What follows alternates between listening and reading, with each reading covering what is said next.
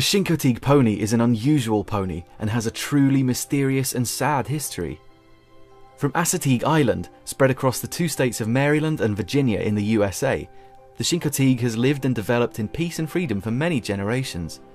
How they got there in the first place is a mystery, but theory has it that today's Chincoteague are descended from the horses travelling upon a Spanish galleon which sank off the island in the 16th century. Life on the island has never been easy. Not much grazing, terrible storms, and heavy inbreeding have all combined to almost eradicate the little population. Crossing with Shetland and Welsh ponies has strengthened the breed, and contributions from the public, as well as efforts from the local fire brigade, have all worked to make the Chincoteague strong and viable again. The Chincoteague still live wild on their island, but once a year they're gathered together and a select few colts are auctioned off. The proceeds from the auction go towards caring for and protecting the herd.